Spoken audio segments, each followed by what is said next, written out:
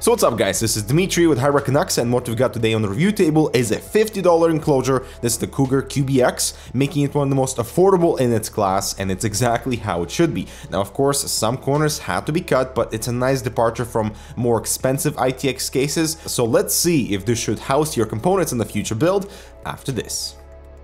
Check this out, the Phanteks P400S, which is one of the best mid-towers on the market, got a sexy upgrade, now with a tempered glass side panel with a comfortable rubberized mount to show off your gorgeous system with an RGB LED strip included. Get your glass on with the Phanteks P400S, plant not included.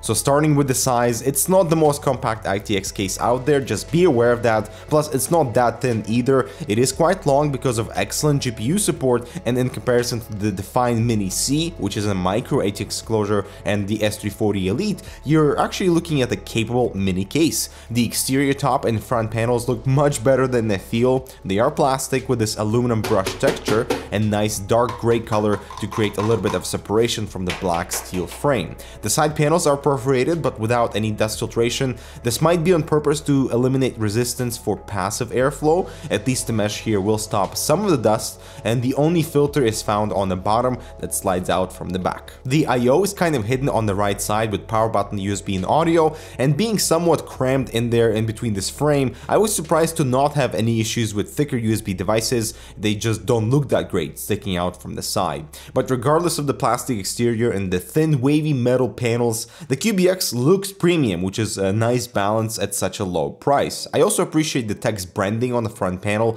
instead of having their full logo displayed there.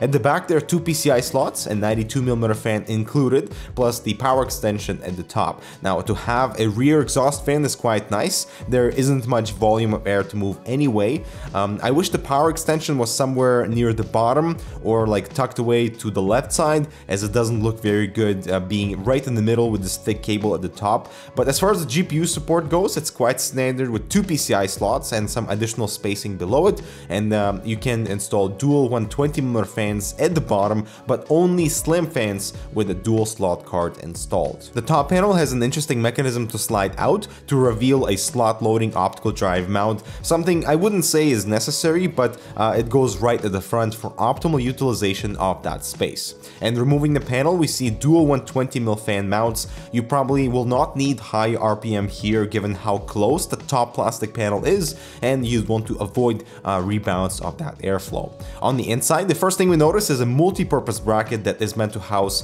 a 120mm fan or an AIO with two mounting locations, which is awesome, so you can offset them based on your needs. Second, the bracket has some swivel action, which makes removal and reinstallation with hardware very simple with this lock-in mechanism built in. On the opposite side of the bracket, we have a drive cage for two SSDs and a single hard drive, and it's a nice compact storage area that can be removed if needed. And what we're left with is an open frame, and I love how many cable cutouts there are all around. A tiny 80mm fan can be installed at the front. I would skip that, and you know, some low-cost elements pop out here, like the ketchup mustard cables on the fan, a pretty visible green PCB for the front I/O, and no thumb screws for the PCI slots. The only thumb screws are for the side panels. And I feel like that's totally fine for a budget case, just have your expectations in line.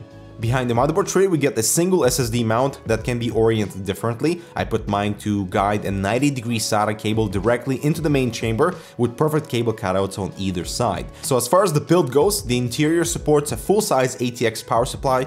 You can see it occupies a good half of the interior, but only up to 140mm units in length because of that built-in support platform that won't allow bigger units to fit. Although if you have a bigger power supply, you could always bend it if you need that extra room.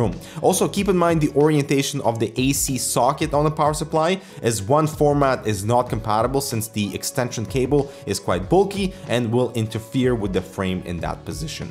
Now I decided to use a non-modular power supply, which is a surprise for, you know, an ITX tight compact case, just to see how the case would handle those extra cables. And as long as they're bunched up and close to the power supply, you would have no problem with long GPU support. 11-inch cards would fit just fine, even with this front cable concentration.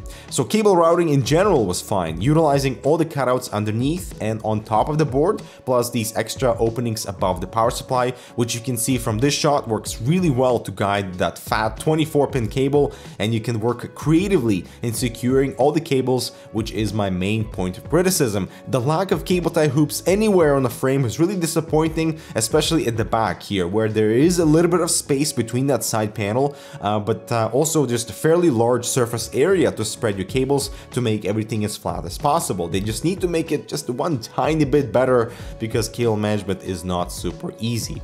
And so here's the finished system with the GPU in place. I can see what Cougar was trying to achieve here.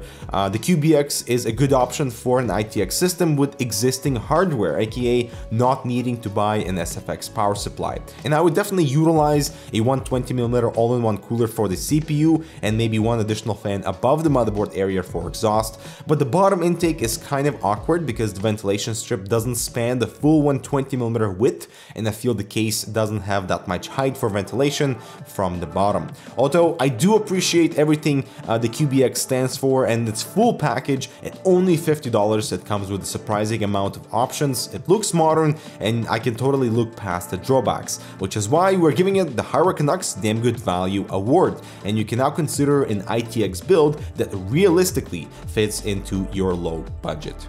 And so that is it for the Cougar QBX review. Thanks for watching. We'll see you in the next video.